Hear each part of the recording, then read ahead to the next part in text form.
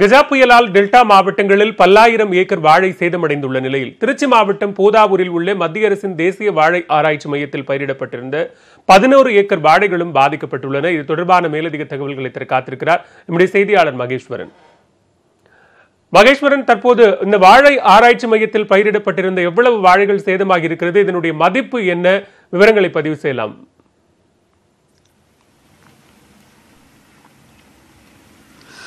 கஜா புயலின் தாக்கத்தினால் டெல்டா மாவட்டங்களிலே பெரும்பான்மையான இடங்களிலே எந்த மரங்களுமே இல்லை என்று சொல்லலாம். பட்டுக்கோட்டை, பேராவூருடைய, கரம்பக்குடி உள்ளிட்ட சுற்றுவட்டார பகுதிகளெல்லாம் சுற்றிலுமாக தென்னந்தோப்புகள் அழிந்து கிடக்கின்றன. முக்கணிகளான மா, பலா, வாழை இந்த மூன்றுமே முற்றிலுமாக சிதைத்திருக்கு. நாம் திருச்சி மாவட்டத்தில் இருக்கிறோம். திருச்சி மாவட்டத்திலே தேசிய வாழை ஆராய்ச்சி மையத்தினுடைய பண்ணை சற்றேறக்குறைய 30 ஏக்கர் பரப்பளவு உள்ள இந்த பண்ணையிலே 10 ஏக்கருக்கு மேல் 11 ஏக்கர் சராசரியாக முதல் கட்டமாக கணக்கிட்டிருக்கிறார்கள். வாழை பயிரிட்டிருக்கிறது நீங்கள் பார்க்கலாம். இது தேசிய வாழை ஆராய்ச்சி பண்ணையிலே இப்படி விழுந்து கிடக்கின்றன. இது மட்டுமல்ல, திருச்சி மாவட்டம், கரூர் மாவட்டம், தஞ்சை, திருவாரூர் உள்ளிட்ட டெல்டா மாவட்டங்கள் மற்றும் டெல்டா மாவட்டங்களை சாராத பகுதிகளிலும் சற்றேறக்குரிய 8000 ஹெக்டேர் என்று தேசிய வாழை ஆராய்ச்சி மையத்திலிருந்து கணக்கிட்டிருக்கிறார்கள். 20,000 ஏக்கருக்கு மேல் சேதமடைந்திருக்கு. விவசாயிகள் தரப்பில் கேட்கின்ற பொழுது 1 லட்சம் ஏக்கருக்கு மேல் சேதமானது ஏற்பட்டிருக்கிறதாக அவர்கள் தெரிவிக்கிறார்கள். தொடர்ச்சியாக இந்த வாழையினுடைய சேதத்தை கணக்கெடுக்கின்ற பணியானது தொடர்ந்து நடைபெற்றுக் கொண்டிருக்கு. வாழையை பொறுத்தவரை ஆண்டுதோறும் அறுவடை செய்கின்ற அளவிற்கும் இருக்கும். பொங்கல் நேரத்திலே அதிகமாக பொங்கலுக்கு வாழை, கரும்பு எல்லாம் அதிகமாக பயிரிட்டு விற்பனைக்கு செய்யும் நோக்கத்திலும் விவசாயிகள் சாகுபடி செய்வார்கள். இந்த இரண்டுமே முற்றிலுமாக அடிபட்டிருக்கு. நீங்கள் பார்க்கலாம், வாழை தார்கள் முறிந்து அப்படியே கிடக்கின்றன. இந்த தார்கள் எதுவுமே இனிமேல் பயன்படுத்த முடியாது. ஒரு அறுவடைக்கு வருகின்ற நேரத்திற்கு மிக முன்பாகவே இந்த தார்கள் சாய்ந்து விட்டன. நீங்கள் நேற்று முன்தினம்லாம் கேட்டிருக்கலாம், நிறைய வாழைத்தார்கள் 500 ரூபாய் 1000 ரூபாய் விற்க வேண்டிய வாழைத்தார்கள்லாம் 100 ரூபாய் 200 ரூபாய்க்கு கூட விற்கக்கூடிய நிலைக்கு தள்ளப்பட்டிருக்கு. அதுவும் முழுமையாக பயன்படுத்த முடியாத நிலைக்கு. இதெல்லாம் பொங்கலுக்கு விற்பனைக்கு வர வேண்டியது இன்னும் 2 மாதங்கள் இருக்கின்றது சற்றேறக்குரிய. அப்பொழுது வருகின்ற பொழுது 500 ரூபாயிலிருந்து 1000 ரூபாய் வரை எல்லாம் விற்பனைக்கு செல்லும். இது போலதான் திருச்சி மாவட்டத்தை பொறுத்தவரையும் லால்குடி, முசிறி, அந்தநல்லூர் உள்ளிட்ட சுற்று வட்டாரங்களிலெல்லாம் பல்வேறு கிராமங்களில் சற்றேறக்குரிய 10,000 ஏக்கர் வாழையாவது இப்படி பாதிக்கப்பட்டிருக்கு. தேசிய வாழை ஆராய்ச்சி நிறுவனத்தினுடைய இயக்குனர் உமா நம்மோடு இருக்காங்க. அவங்கள்ட்டே கூடுதலாக கேட்கலாம். இப்போது இந்த கஜா புயல் தாக்கத்தில் டெல்டா மாவட்டங்கள் மட்டுமில்லை, டெல்டா மாவட்டங்கள் சாராத பகுதிகளிலையும் வாழையுடைய சேதம் கடுமையாக இருக்குது. நீங்கள் கணக்கெடுத்த வரை எவ்வளவு சேதம் இருக்குது, என்ன மாதிரியெல்லாம் சேதம் ஏற்பட்டிருக்கு? வணக்கம், டாக்டர் உமா, இயக்குனர், தேசிய வாழை ஆராய்ச்சி மையத்திலேருந்து பேசிகிட்டு இருக்கேன். இந்த கஜா புயல்னால பார்த்திங்கன்னா தமிழ்நாடு முழுக்கவே 8000 ஹெக்டேர், கிட்டத்தட்ட சொல்ல போனீங்கன்னா ஒரு 20,000 ஏக்கர் வரைக்கும் வாழை சேதமடைஞ்சிருக்கு. டெல்டா மாவட்டம், திருவாரூர், தஞ்சை, திருச்சி மேக்சிமம் டிஸ்ட்ரக்ஷன்.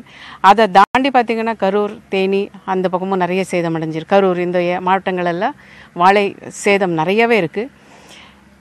இன்றைக்கி என்ன மாதிரி இருக்கு மேடம்? முழுமையாக சாஞ்சிருக்கா? இதில் மோஸ்ட்லி பார்த்திங்கன்னா ஃபெப்ரவரியில் ஹார்வெஸ்ட் ஆகக்கூடிய, அறுவடை ஆகக்கூடிய பயிர் தான். இந்த டைமில் நிறைய தார் போட்டிருக்க மரங்க தான் எல்லா இடத்துலையும் சேதமடைஞ்சிருக்கு. இல்லை ஃபுல்லாக கீழே விழுந்திருக்கு, இல்லை பாதியில் உடஞ்சி கீழே விழுந்திருக்கு. எப்படி இருந்தாலும் சேதம் தான் நான் நினைக்கிறேன். இன்றைக்கி இந்தியா அளவில் 50,000 கோடி பனானா இண்டஸ்ட்ரின்னு சொல்கிறோம். அவ்வளோ ஃபைனான்ஸ் வைஸ் பார்த்திங்கன்னா 50,000 கோடி வியாபாரம் நடத்தல். தமிழ்நாட்டில் மட்டுமே இதோட கான்ட்ரிபியூஷன் வந்து நிறைய இருக்குது. பரப்பளவில் தமிழ்நாடு அதிகமாக இருக்குது. இன்றைக்கி கஜா புயலில் சேதமடைஞ்ச கிராப்ஸில் பனானா ஒன்று மேஜர்ன்றது எவ்வளோ உத்தேசமாக நீங்கள் முதல் கட்டமாக பார்க்குறப்போ ஒரு சேத மதிப்பு மட்டும் எவ்வளோ இருக்குங்க? எங்கள் சயின்டிஸ்ட் எல்லா இடமே சர்வே பண்ணியிருக்காங்க. நிறைய இன்ஃபர்மேஷன் வச்சுருக்காங்க ஸ்டேட் டிபார்ட்மெண்ட்டில். எல்லாத்தோட பார்த்துட்டு வரும்போது பார்த்திங்கன்னா கிட்டத்தட்ட 20,000 ஏக்கர் சேதமடைஞ்சிருக்கு தமிழ்நாட்டில் மட்டுமே. இது இன் டேர்ம்ஸ் ஆஃப் மணின்னு பார்த்திங்கன்னாக்கா 600 கோடி வரைக்கும் எங்களுக்கு நஷ்டமாக இருக்குது. இப்போ நிறைய பார்க்குறோம், முழுமையாக மரங்கள் முறிஞ்சு கிடக்கு, பாதி முறிஞ்சு கிடக்கு, வாழை குருத்துகள் வெளியில் அப்படியே ஒடிஞ்சு கிடக்கு. இப்போ இந்த மரங்களை மறுபடியும் பயன்படுத்துறதுக்கான வாய்ப்பு இருக்கா? அறிவியல் ரீதியாக இதை மீண்டும் முட்டெல்லாம் கொடுத்து இதை மீண்டும் உயிரூட்டுறதுக்கான வாய்ப்புகள் இருக்கா? இது 2 மாதிரியும் நம்ம சொல்லலாம். சில இடத்துல மரம் அப்படியே வேரோட சாஞ்சி இருக்குது. இந்த டைமில் என்ன பண்ணலாம், முடிஞ்சாக்கா முட்டு கொடுத்து மரத்தை நிற்க வச்சு அது கொஞ்சம் டிஏபி பண்ணி ஒரு பொட்டாசியம் சல்ஃபேட் ஸ்ப்ரே பண்ணிங்கன்னா ஓரளவுக்கு நீங்கள் காப்பாற்றிக்கலாம். பாதியாக உடஞ்சிருந்தால் டெஃபினட்டாக இந்த தார் திருப்பி நிற்க வச்சு நம்ம தார் வளர்ச்சி ஆன பிற்பாடு அறுவடை பண்ணுறதுக்கு வராது. இதை எடுக்க தான் செய்யணும். முக்காவாசி தார்கள் பார்த்தீங்கன்னா எல்லாமே ஒரு அரைவாசி முக்காவாசி வளைஞ்சிருக்க தாராக தான் போயிடுறதுனால சேதம் பண்ணுறது மேக்ஸிமம் அன்னே சொல்லலாம்.